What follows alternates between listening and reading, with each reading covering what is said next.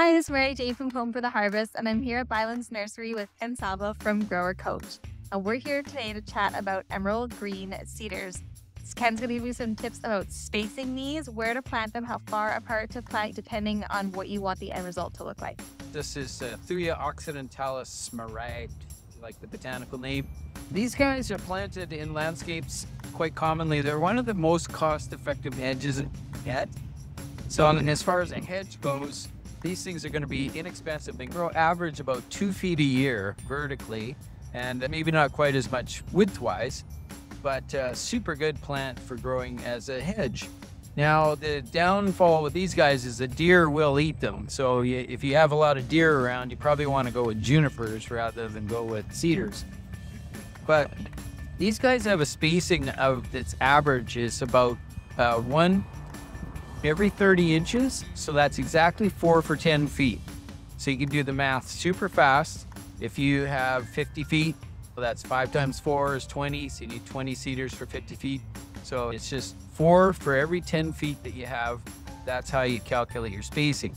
Now, you can go closer if you have to. I have people who just say, I just want to block everybody out. So they jam them right tight, close together, and that's okay too. These guys are designed to live in close quarters, and the roots will intermingle and they'll be just fine.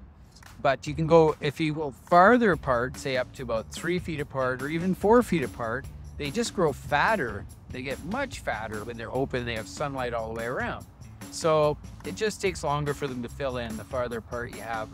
So usually for most of us, we're impatient. We just want it to fill in quick. So we jam them together pretty close. But I like to go 4 for 10 feet. That's 30 inches apart. So just remember that when you're watering them, that they do need a steady water supply to start with. So you usually use drip lines. I like to have one on each side.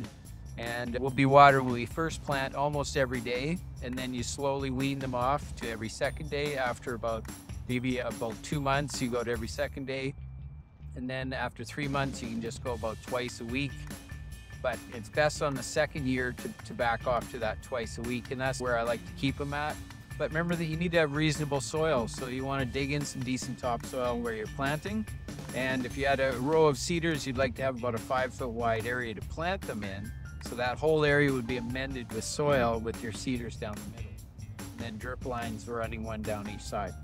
So would you mulch over top of the surface of the soil? So you'd have your soil, that you've had your drip lines, and then would you mulch over all that with organic mulch? Yes, yeah, usually you put your soil in, plant your cedars, run your drip lines, and then you would mulch the whole thing with about 2.5 inches of organic compost-based mulch over the entire root system, both sides, to suppress weeds and to hold the moisture. It's a perfect recipe.